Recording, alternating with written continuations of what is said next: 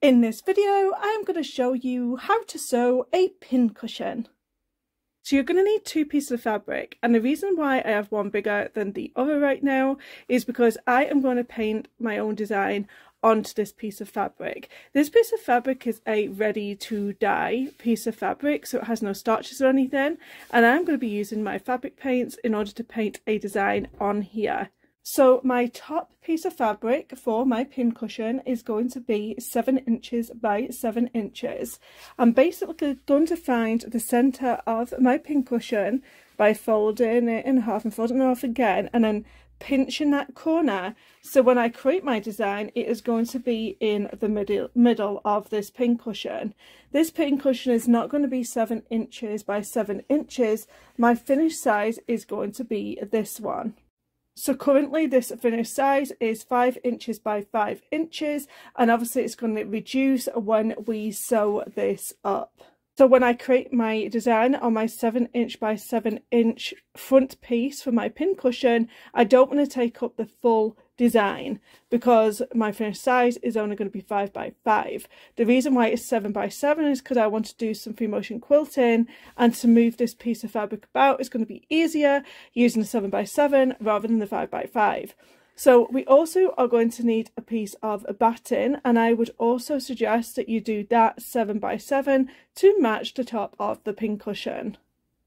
This is a great scrap fabric for any of these pieces of batting that you have left over from your quilting projects, and these pincushions make perfect little gifts. So all I'm going to do is place this on top here, and I will cut around this piece of batting 7 by 7. So we don't need this piece of batting quite just yet, so I'm going to put this to one side while we get our design onto the front of our pincushion. If you struggle with creating any designs, don't worry, because you can pick up these pens called friction pens, and basically you can create any design that you want, and if you don't like what you have just done, you can apply heat and it will disappear. I'll just have to get my pressing mat over here and we can make that disappear. So there you go, there is 2 yellow lines, and now the 2 yellow lines are gone. So this is a perfect way of creating a design onto a piece of fabric if you are not very good at drawing, and you can keep erasing to your heart's content. Oh, and by the way, I am not sponsored or paid by anybody in order to create this video, and because I am using my fabric paints, I am going to use this particular pen and it will erase with paint. If anybody knows why cats like to be more loving while you're trying to get your work done, let me know in the comments down below. She has rested right on my light box. This is the design we are going to be working with, and this is the fabric paint that I am going to be using for this particular design. So I am going to start colouring in all of these sections. So I'm going to do yellow for the top of the cornflower. And if that marker doesn't actually disappear in the time that we are going to do the next part, I'm not going to worry about it, because I am going to be doing some free motion quilting around this design anyway. It appears to be moving. So then I am going to, Sophie was trying to play. She's still there. She's off camera right now. And I'm going to come in with the pink.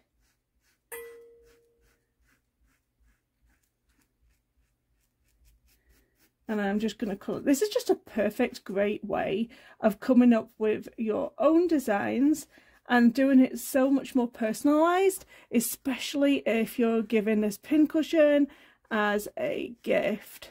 And it really is, it's quite quick. You will have to heat set these designs after we have created them, and all the instructions are actually on the side of the pen of what to do. So I have 2 different styles of fabric paint pens here. I have one that is like this kind of nib, and the yellow one was kind of like more like a marker. This is more like a paint.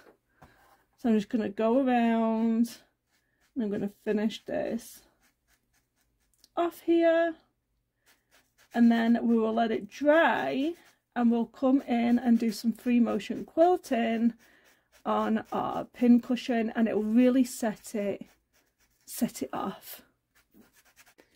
So this is the finished drawing, and as you can see, some of the pink has bled into yellow, but I actually quite like it. It's given it kind of like a little bit of a twist there, rather than just the yellow and the pink. So we're going to let that dry, and then we're going to heat set it, and then we're going to do some free motion quilting around this flower. If you're thinking it really doesn't look that much right now, I would totally agree with you. Just wait and see what happens next. So basically I have my batting and I have the front of my pincushion, and we're going to put them together like so. And now we are going to do some free motion quilting on the top of our pincushion. I am not paid nor sponsored to create this video. I do my work on my Baby Lock Soprano. In my top of my bod bin, I am going to use this thread. It is a glide thread, and it is an embroidery thread, and I love using this.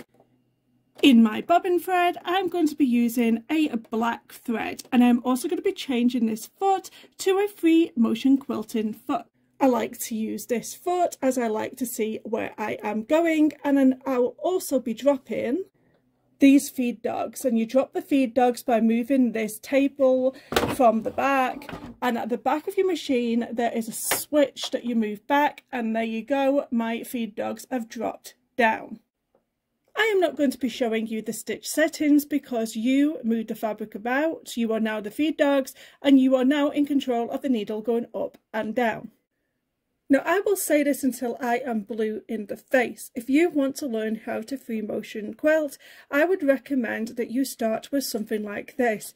This will give you all the confidence in the world at learning how to free motion stitch without the stress of it.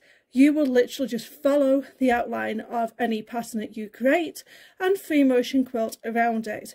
I find it is less stressful than trying to do a design on your quilt.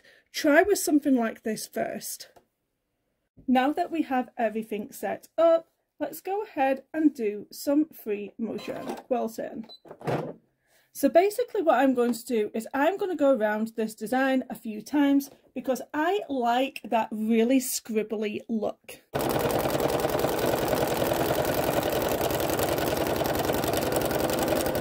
Now if this stitch here, if this thread here is going to get in your way, just trim him away.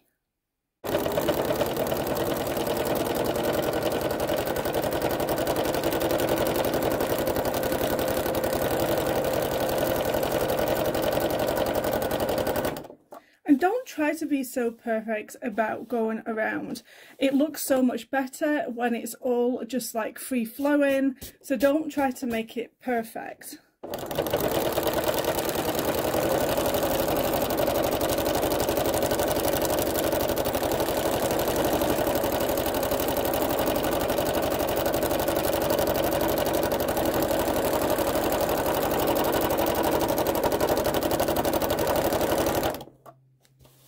And you can always move the fabric whenever you want to move the fabric.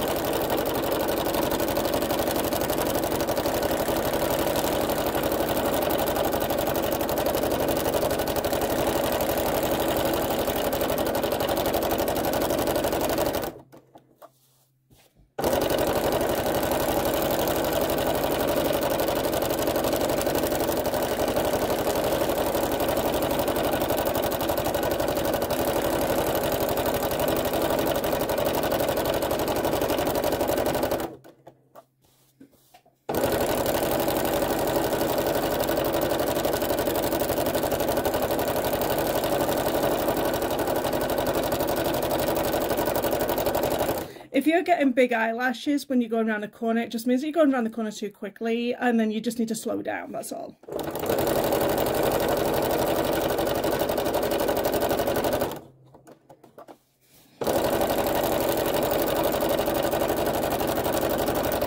And whenever I stop, I want to come to a complete stop, because I always find that my needle goes up and down like one more time.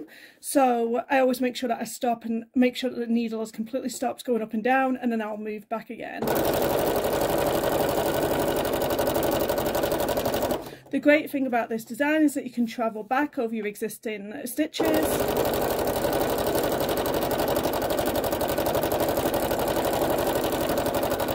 And I'm going to come in and fill in this step.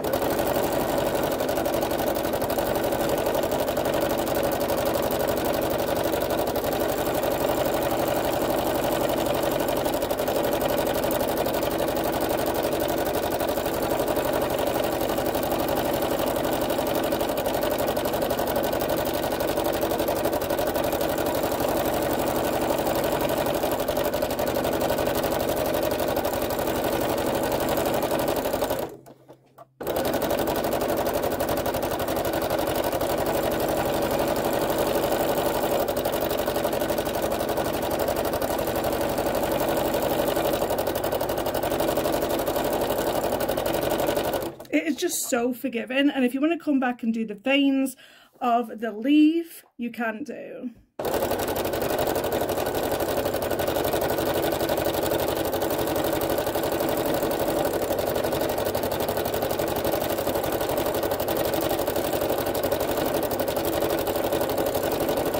Have you seen the difference of how this looks now with the free motion quilting done? Like I said, it is such a stress-free way of doing free motion quilting. I would highly recommend that you do this. From here, we are now going to create the pincushion. So I'm going to get the backing of my fabric. I am going to place it on the top of my design, and I'm going to cut the excess of the fabric that we don't need anymore.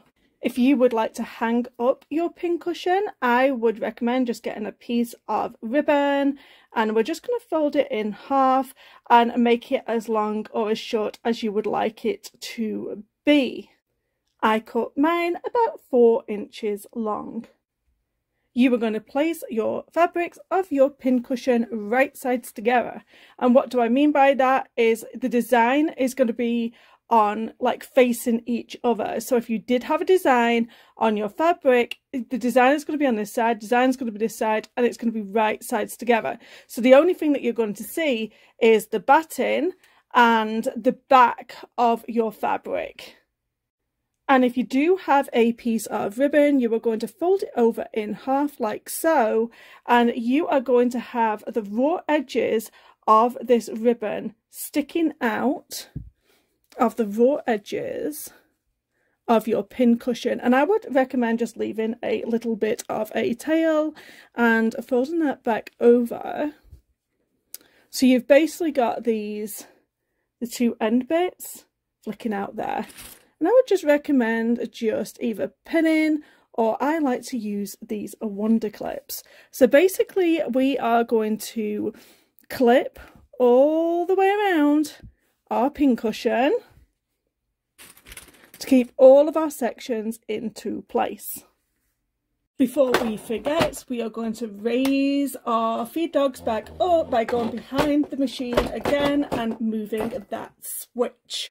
I am also going to change back to my regular foot, and on my Big Block Soprano it is the J foot. I am also going to change the thread in the top thread and the bobbin thread to a white. As soon as you start sewing, these feed dogs will pop back up, so don't worry about that. Now what you're going to do is you are going to sew around this pincushion. However, you are going to leave a gap somewhere, and I would recommend it somewhere in the middle. Don't ever finish on, like, leave a gap in the corner, because it's hard to get that nice, like, sewn down corner. So always make sure that you sew around your corners, and any gaps that you require, always leave it in the center of your pincushion work. So if you're sewing a pincushion, always leave it in the center. So whatever you need to do to remind yourself not to sew all the way around, do that. So what I'm going to do is I'm going to start around about here, around about 1.5 inches away from my corner, and I'm going to go all the way around. Now when you start sewing, don't forget to reverse over your stitches to lock them stitches in. So I'm going to go forward and I'm going to reverse and I'm going to go forward again. Now when I come to the corner here, my presser foot automatically raises up, and this is because on the Baby Lock Soprano we have a pivot key which allows this to drop and raise every time we press on the foot accelerator. It's an absolutely awesome feature of this machine, and then I can just glide. I can turn this all the way around without having to go to the back of the machine, raising and dropping that accelerator foot. So just watch as I press the accelerator again.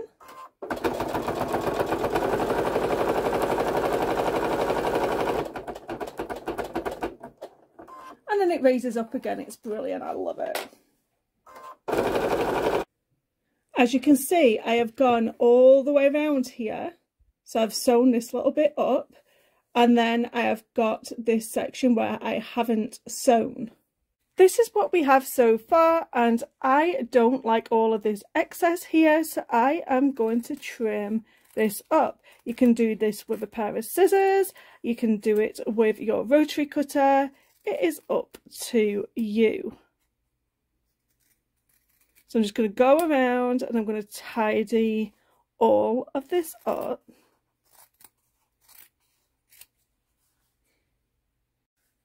Now remember, we have this opening, and in this opening we are going to turn our pincushion right side out. It'll come through. You just need to remember to leave like a big enough opening in order to push your pincushion right side out. You will probably need to press this all down because it will be a little bit wrinkly, and you may need to just get like a chopstick or something and just poke these corners out so they look nice and turned out. So we are just missing one thing right now. You are going to get some polyfill and you are just going to stuff this. I won't stuff it too much, just because what we're going to have to do is we're going to have to stitch around the outside here, closing this hole up. So don't overfill. I have got as much polyfill as I would like to put into this pincushion. So I'm now going to go around and I'm going to top stitch this all closed. If you have enjoyed this video, please consider subscribing. I have over 300 sewing and quilting tutorials on my channel right now. Thank you so much for watching. Please comment and like down below. See you next time.